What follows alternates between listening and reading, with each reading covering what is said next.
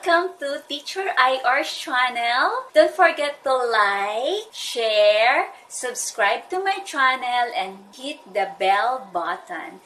Thank you! God bless! Mwah! Good day, this is Teacher I, and in today's video, I am going to share with you about circulatory system.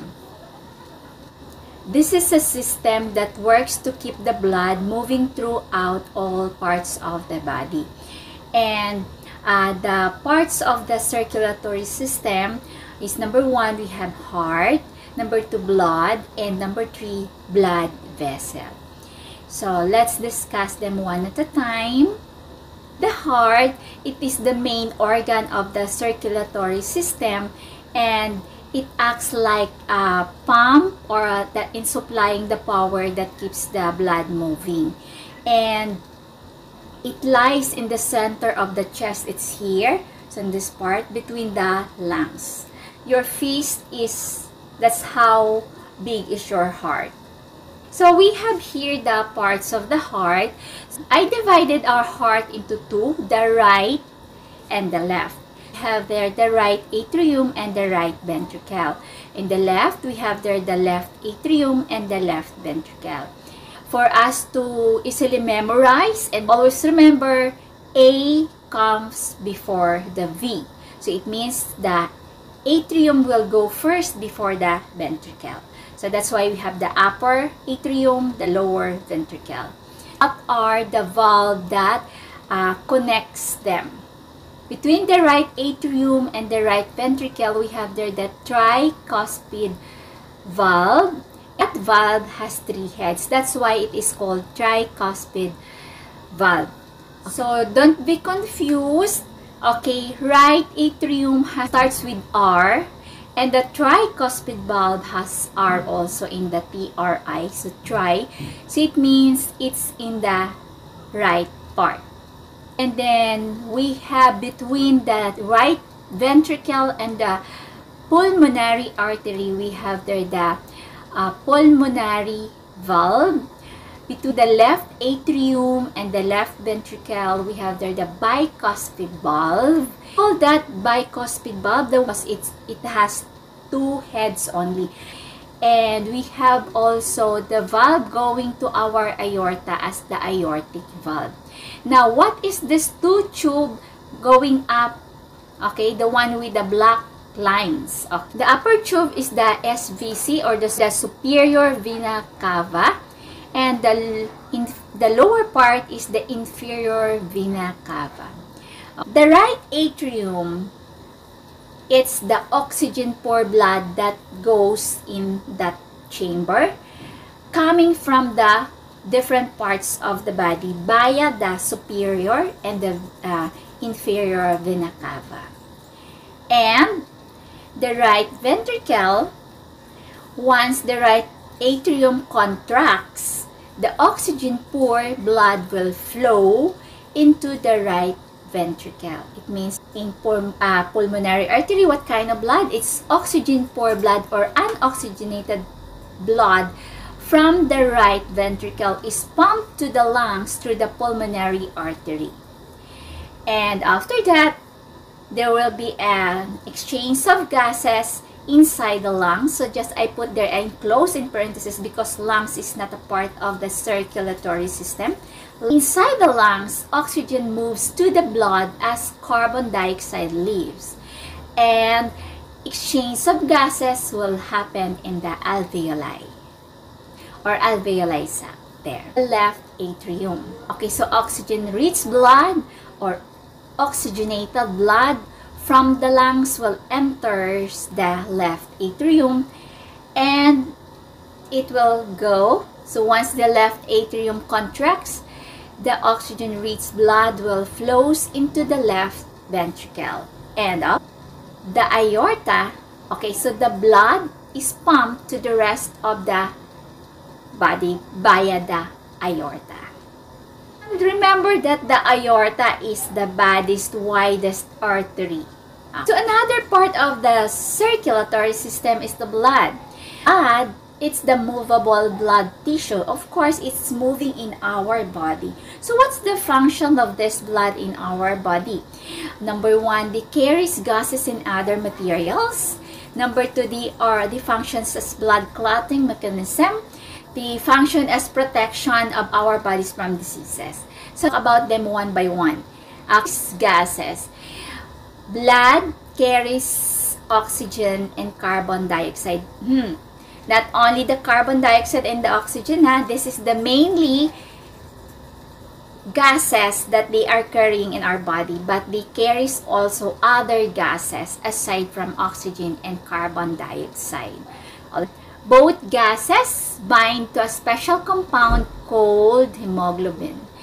And the hemoglobin contains iron, thus gives the cell the red color. That's why our blood is color red, because of this hemoglobin. This carries food, nutrients, and waste. Okay, so both the serum, or we call the liquid part of the blood, contains all sorts of things that cells need. So it's waste product of cells. So capillaries, the serum leaks out of the blood and moves into the lymph. That's why they could have this proteins and food in different parts of the body. And this lymph is a pale fluid that surrounds body cells, and it removes the cell waste. Because blood clotting, once the blood is exposed to air, it forms a dry sticky mass called clot. So blood proteins and platelets are responsible for blood clotting. Ayan. And the platelets are small pieces of blood cells, and they clump together, while blood proteins form sticky threads. So that's the other function of the blood, is fighting invaders. It is the white blood cells that fight invaders such as the viruses and bacteria in our body. Remember, our white blood cell, or the WBC, is our soldiers of the body. They are the one that fights against the viruses and bacteria. Another parts of the circulatory, aside from heart and blood, we also have the blood vessels. So they are the tube that carries the blood in our body.